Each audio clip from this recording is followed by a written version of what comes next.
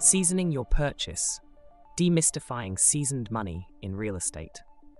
In the exciting, often complex world of real estate, terminology can be as diverse as the properties themselves. One term that might leave you scratching your head is seasoned money. Seasoned money. What exactly does it mean, and why does it matter for your potential home purchase? The essence of seasoning.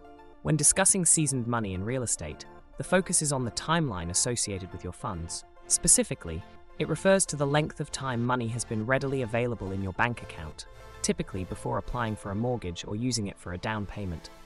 Lenders consider money seasoned after it has been present for a specific period, usually 60 to 90 days. Why does seasoning matter? From a lender's perspective, seasoning serves two main purposes. 1.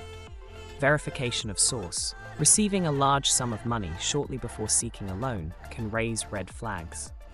Seasoning establishes a paper trail, proving you had legitimate access to the funds for a sustained period. This mitigates the risk of fraud or the use of illegitimate sources for your down payment. 2. Establishing financial stability. Seasoning demonstrates your ability to manage your finances responsibly. By showing you've held onto the money for some time, you reassure lenders of your financial discipline and preparedness for a long-term mortgage commitment. Where does seasoning apply? Seasoning primarily applies to down payment funds. This is the most common scenario. Lenders want to ensure your down payment isn't a temporary influx and will remain accessible throughout the loan term. Closing costs.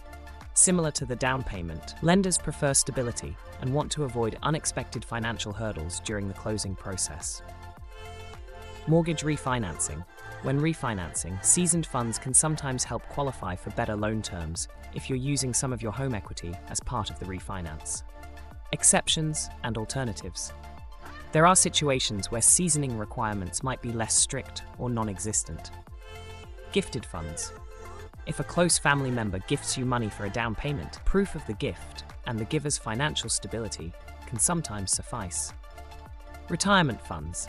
Depending on the loan program and specific circumstances, funds within your retirement accounts might be considered acceptable, despite not technically being in a bank account. Seller concessions. If the seller agrees to contribute towards your closing costs, this can reduce the amount of seasoned funds you need. Navigating seasoning requirements. Here are some tips to ensure smooth sailing with seasoning requirements. Plan ahead.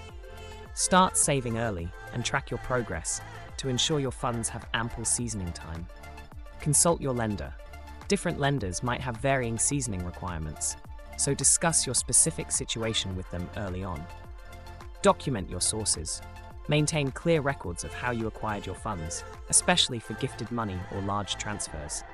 Consider alternatives. Explore options like gift funds or seller concessions if strict seasoning requirements pose a challenge. The bottom line. Seasoning money might seem like a hurdle, but understanding its purpose and navigating the requirements strategically can ensure a smoother real estate journey. By planning ahead and working with your lender, you can ensure your seasoned purchase becomes a sweet taste of success.